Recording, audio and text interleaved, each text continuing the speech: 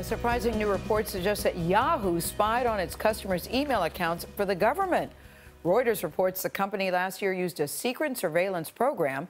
It allegedly scanned hundreds of millions of Yahoo mail accounts at the request of the National Security Agency, or FBI. The report is based on the accounts of anonymous former Yahoo employees. In a statement to CBS News, the company says this: Yahoo is a law-abiding company and complies with the laws of the United States.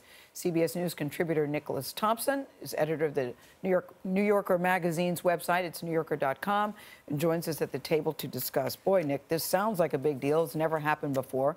How significant is it? This is a very big deal. It's very intense, it's new, and it's quite surprising. Because? Because what's happened since the Snowden revelations a couple of years ago, Silicon Valley has been contesting most of the government's efforts to spy on it. What appears to have happened last year is the government went to Yahoo and said, hey, we want to spy on all the incoming mail to all Yahoo accounts. Will you build us something that makes it easy to do that? So they created a special software. They created special software that would scan every incoming Yahoo message for a certain phrase or keyword. We don't know what the phrase or keyword was, would store those in a special place for the government, and did it in real time. That is real active cooperation. That's different and new. And the question is, what world was the government looking for that would make Yahoo do this? We have no idea. No information has come out on that. One has to assume it had something to do with terrorism, but we don't know. But the idea of a huge tech company like this aiding and abetting the government in surveillance. Right.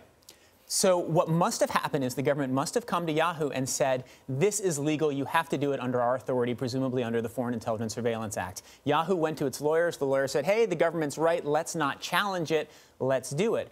Very few people at Yahoo knew about it. In fact, Yahoo's head of security didn't know about it. When he learned about it, he apparently resigned. So we saw the NSA whistleblower Edward Snowden tweeting about this yesterday, saying that people with Yahoo accounts should delete their email accounts.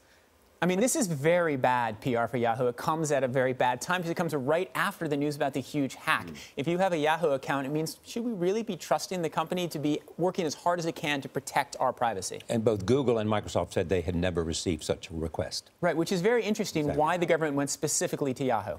So we know that they got the information, but we don't know why, and we don't know what they're going to do with it. We don't know what they're going to do with that information. And of course, in Yahoo's defense, there are a lot of people who are fine saying we're willing to give up some privacy to help the government in its anti-terror operations.